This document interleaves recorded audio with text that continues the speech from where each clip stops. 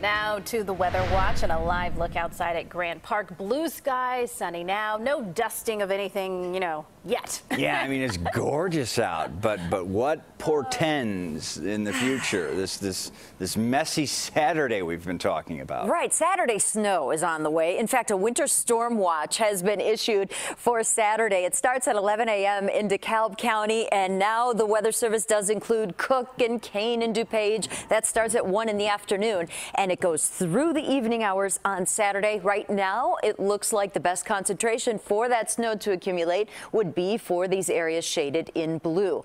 And the highest amounts perhaps along the Wisconsin border, but I did bring down this swath of blue because there are some uncertainties in the storm track and as far as the exact areas where those heavier snow bands may set up. So we could still see accumulating snow even just south of Chicago. So we're going to watch for that. When does it all start? Well, really mid-afternoon through the evening on Saturday is going to be the height of this.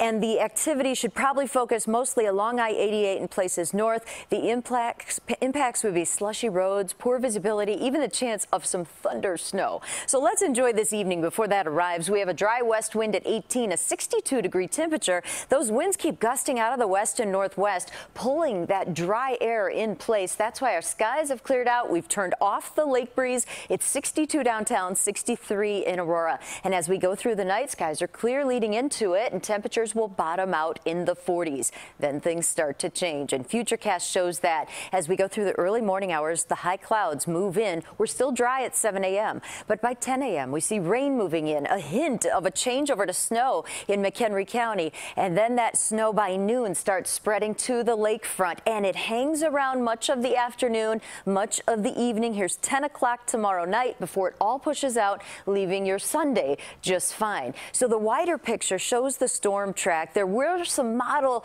discrepancies of how far north it would jog, and now it looks like it's favoring to the south. That would allow some snow to accumulate perhaps around O'Hare Airport and maybe even into the city. And then that system moves out, high pressure starts to move in. So as far as amounts go, again, we have early model amounts showing that at 10 a.m. there's nothing, but then during the day, those areas favored are to the north. But again, this could change as the system gets closer to us, but it looks like Wisconsin could see some snow out of this as well, just as that low pressure center moves in. So tonight, fine. Tomorrow morning, early, we're fine. After lunch through sunset, that's going to be the height of this. And then on Sunday, we're dry and quiet. The sun comes back, and Saturday will just be a bad dream, I think, Brad and Erica.